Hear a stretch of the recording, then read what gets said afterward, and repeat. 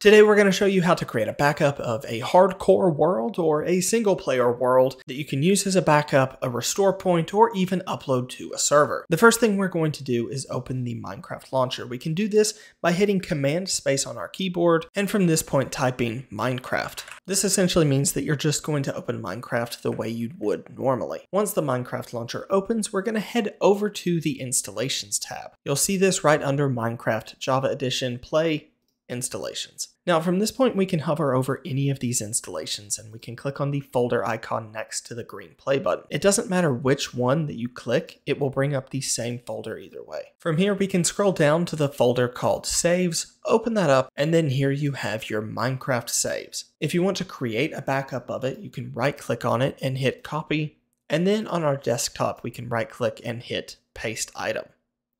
Now this is going to create a complete duplicate of the folder, so if we open up both, we should see the exact same thing. At this point, you could take this folder and upload it to a website like Dropbox or Google Drive and have a backup of your world. Or if you wanted to add it to a server like SimpleGameHosting, you could do so by uploading it through FTP or the file manager built into the host. Speaking of server host, we started SimpleGameHosting with the goal of creating the easiest way to set up and play on a Minecraft server with your friends. We have a one-click mod pack installer, live chat support, DDoS protection, automated backups, and unlimited player slots.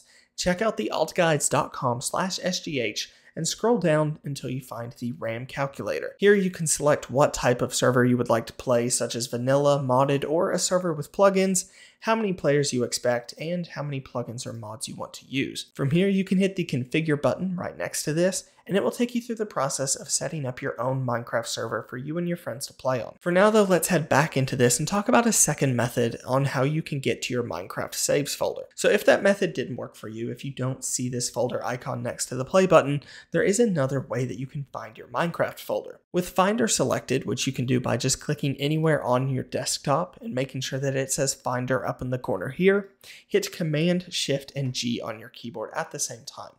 Now, this is going to be in the description, and you need to copy and paste it exactly as it is. This is going to take us to our Minecraft folder directly.